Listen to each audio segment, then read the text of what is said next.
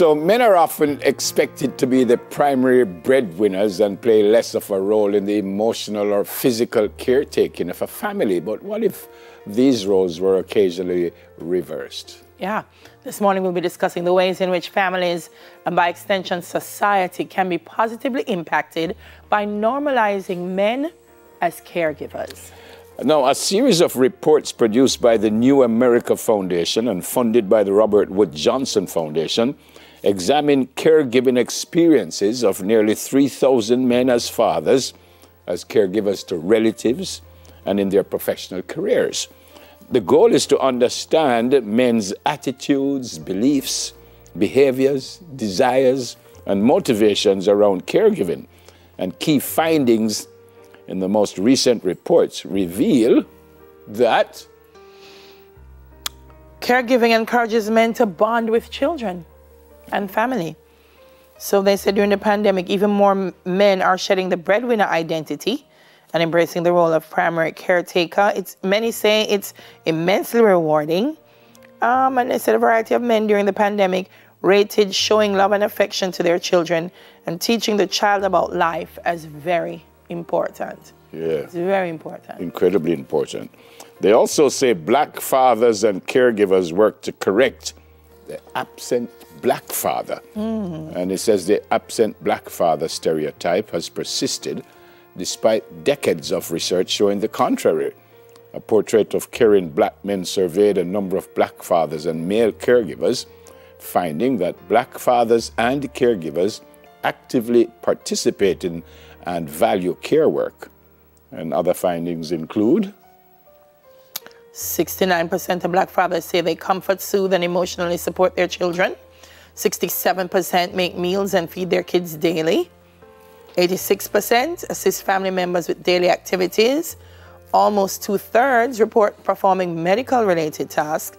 Overall, 89% of black men surveyed say they find care work satisfying. 87% feel respected in their roles, and 57% say that the time needed to meet work demands makes it difficult to fulfill their family or personal obligations. And I think that's the balance, you know, because it's finding the balance.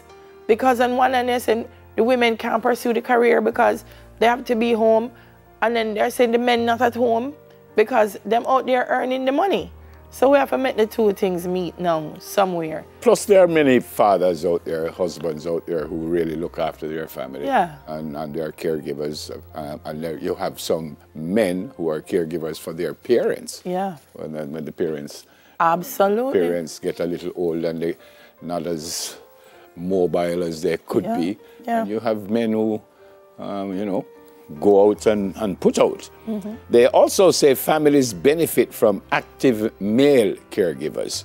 So men's experiences of care work can be life-changing and increase their desire to share care responsibilities equally with women. Now, it says 91% of respondents and domestic labor should be equally shared between men and women. 91% of responses said care and domestic labor should be equally shared between men and women.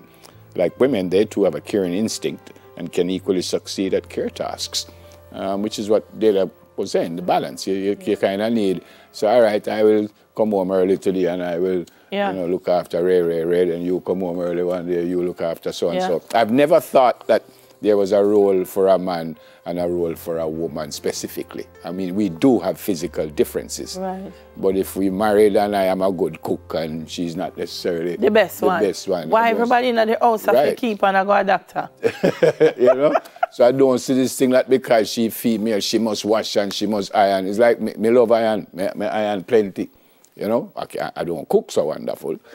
So I've never thought that there was a stereotype that just because me is a man is me must clean, and just because you're a woman is you must wash. I don't believe that. I don't believe that at all. So we can, and Delia said it perfectly, find the balance, And culture is interesting, Neville, because when I discovered that in Nigeria, and it might be across the continent, but I know Nigeria for a fact, they have male domestic workers.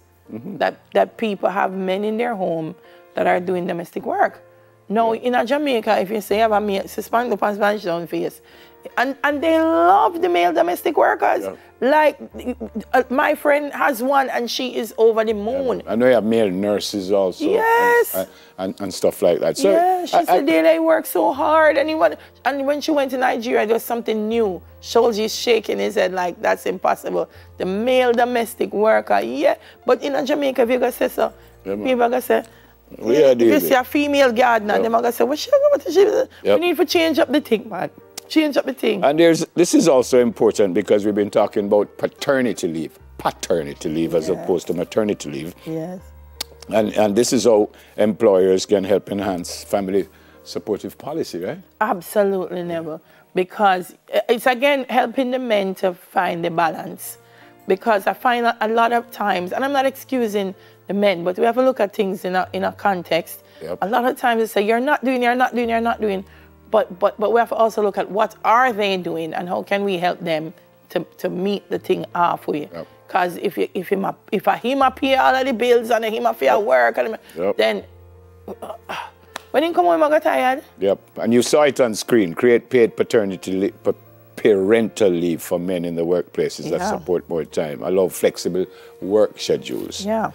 And help normalize the idea of men as equal and fully capable caregivers to address stigma, create opportunities and job pathways for men entering professional caring professions. And the last one you would have seen is recruit men into caring professions early through apprenticeships and training. And if you've been to the physio and you've worked with a male physio, men have that about them. Yep. They do. We just don't give them the space to show that they do. And as I said earlier, and that's because it's a stereotype that there are females, so you must be a nurse, me is a man, so I must be this, you know. But now, as I said, you have male nurses, you have female farmers. I mean, one time probably that was unheard of. Correct. That you're going to have a female farmer. No, man, that's not her place. Her place is in the kitchen, and one bag of foolishness we do all the while. That makes absolutely no sense. Yeah.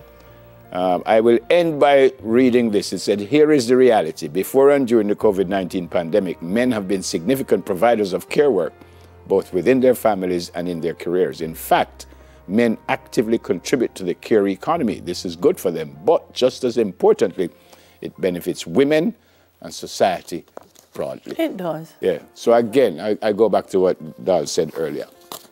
Balance. Balance.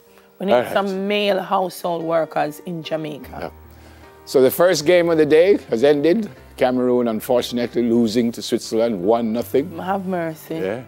Sheffield, all right? Yeah, later on the third game of the day, we'll see another African team. Ghana will bow into action. And then at 2 o'clock, Brazil will come up against Serbia. Sheffield, come out in them Cameroon shirt this morning. Yeah. There you go. But it is the World Cup, and we expect that you're going to have the ball is around. Prizes and surprises and all kinds of stuff. Eyes. And the surprise them don't done. Trust me, I've never seen a World Cup that you don't have. Huge. Shaka. 1950, a stadium built in Brazil called the Maracanã hosted the final. Brazil in the final against Uruguay. And Uruguay win. Correct. One of the biggest shockers in the history Stadium got quiet. of the World Cup. 200,000 people at the game. Yeah. And was only one Uruguayan. Everybody else from Brazil. Yes. So let's see what happens. All right, we come back with 10 minutes to your head.